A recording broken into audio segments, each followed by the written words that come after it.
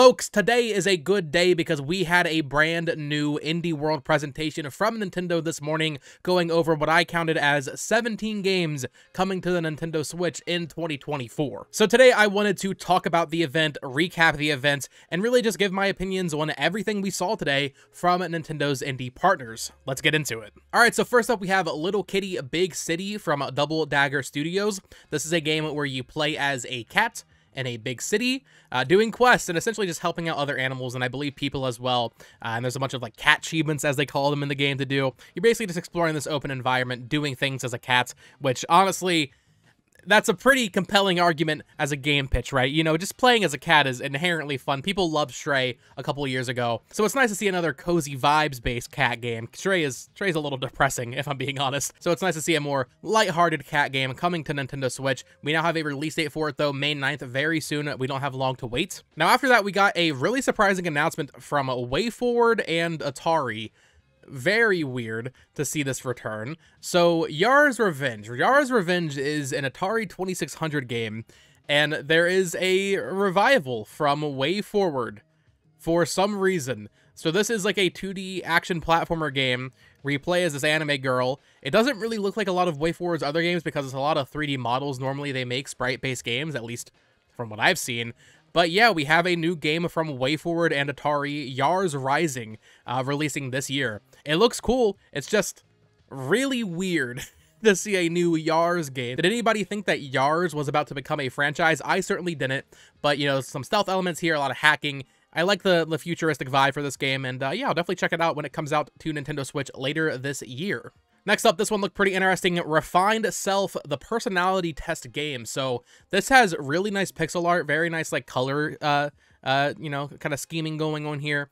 But this is a game where you basically just perform a bunch of actions. You know, you can fish, you can, yeah, there's a bunch of dialogue options. There's a crane game you can play.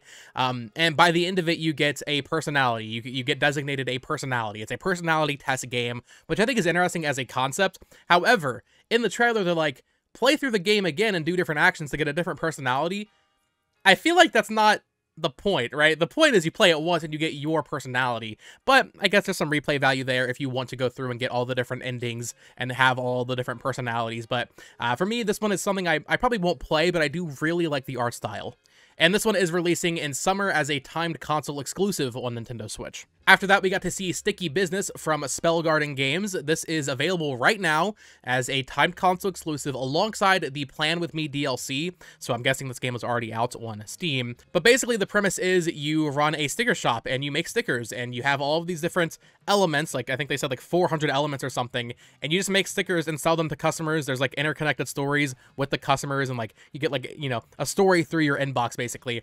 Definitely another game that's fitting that cozy game vibe, but honestly, as someone who doesn't really play the cozy game genre, this one seemed pretty unique. Like I really enjoyed Unpacking, for example, and A Little to the Left was pretty cool as well. This gives me similar vibes to that, and it just feels pretty unique. Like I don't think I've seen a game based on like stickers and having a sticker shop before. So I thought this one looked pretty cool. And it's available right now, so maybe I'll go check it out after I record this video, actually. It's definitely something that I think my girlfriend would also enjoy.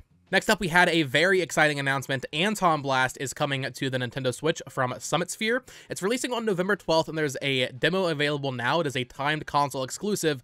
For everybody that's been asking for Pizza Tower on Switch, which I do agree should have been in this indie world, play this game also. I haven't played it myself, but looking at the trailer, I mean, this looks like such a good Wario Land-like a game that honestly, I'm really excited for this. Like, I know it's on PC already, but as a timed console exclusive on Switch coming out in November, this is something I will definitely be checking out. This was a highlight of the presentation for me. As someone who, I'd seen like the art for this game before, but I had never seen it in motion. This game looks freaking fantastic. So I'm very excited for this. Kind of interesting to see Nintendo get this as a timed console exclusive.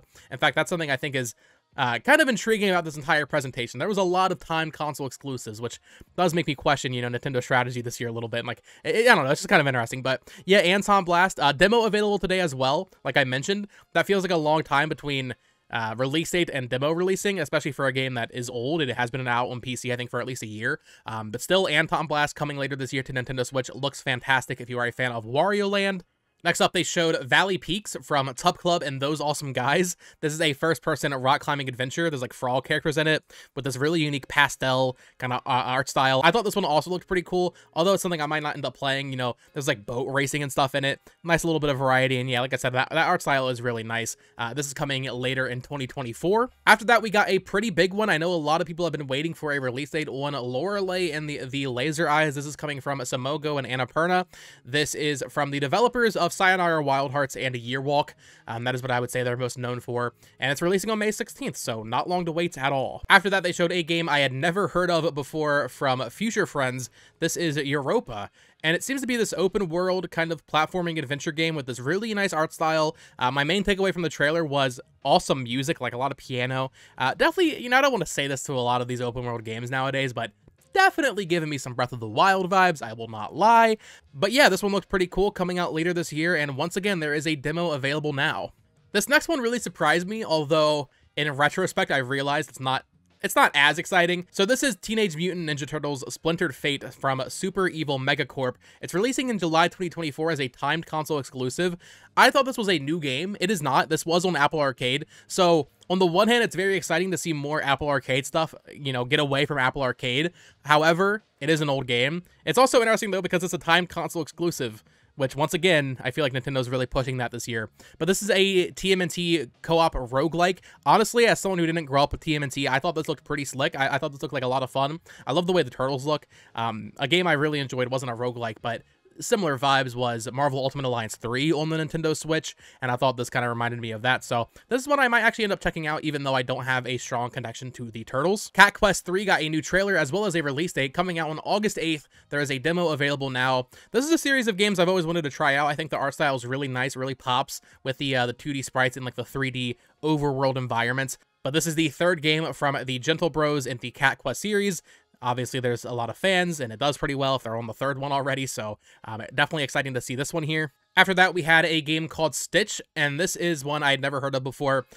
At first, I wasn't quite sure what was going on. It's just like an embroidery game where you're making patterns. However, it is Picross. This is a Picross game based on embroidery, based on stitching patterns, and I think that's actually a fantastic idea. I haven't played a Picross game in quite a long time, but back in my 3DS days, I played those Picross E-games, and this is more Picross, but with a really nice level of budget, I would say, or like really high-quality polish where, you know, there's actually you're actually doing interesting things in this. Not to you know, discredit Picross. Picross is great, but this is like Picross with like almost like a Nintendo flair, funnily enough. Like, if there's a really nice quality to this game, having the Picross be essentially Picross. It's not exactly one-to-one with Picross, but having it be you doing embroidery and stitching these patterns. I think this looks really cute. They're doing like weekly patterns and tons of stuff every day. I think there's like daily challenges and stuff, so tons of content in this game if you like puzzle games akin to this. This is one I think I might check out. Also available today, though, so this is out right now as a console exclusive, so very cool stuff. After that, we had a bit of a sizzle reel, so we had Bzzzt by Cinemax. This is a robot kind of action game. I was getting Mega Man vibes from it, but really nice pixel art. I thought this one looked pretty cool. This one is releasing in summer 2024. After that, we had Shim from Extra Nice. I had never heard of this one. Basically, the idea is you're playing as a frog and you have to move in the shadows. So like if someone's walking by, you have to jump into their shadow, wait for them to walk to another area, you know, jump out of their shadow into another shadow. Pretty unique concept. That is releasing on July 18th. We got another look at Animal Well from Big Mode Games, as well as Shared Memory. This is the video game donkey game, for those unaware. I think this looks really cool. I need to see more of it, and I need to get some reviews, but definitely one I have my eyes on. Then we had Duck Detective The Secret Salami from Happy Broccoli Games. It's a game where you're a duck detective. It's releasing May 23rd. What more could you ask for? And to end off our sizzle reel, we got another quick look at another Crab's Adventure from Aggro Crab, releasing on April 25th. Pre-orders available now. That's the Dark Souls crab game that's been kind of percolating for a couple of years now. That one looks super interesting. And then for our final announcement, was it Silksong? No, it was not Silksong. A lot of people were expecting Hollow Knight Silksong. Even I was kind of based on just the vibes of like all the ratings happening, a lot of people were expecting Silksong to be in this indie world. It was not. However, we did get a very exciting game announcement, in my opinion. In fact, before the stream even started, because I was streaming my reactions, you can go check them out on my channel, I said I would love to see a new SteamWorld game, because while SteamWorld Dig 2 and SteamWorld Quest are some of my favorite eShop games on the Nintendo Switch, I feel like SteamWorld has kind of lost its footing lately. I mean, SteamWorld Quest, that was like 6 years ago at this point. And then we had SteamWorld Build last year, but that isn't really the type of game I want to play, at least not on the Switch anyway.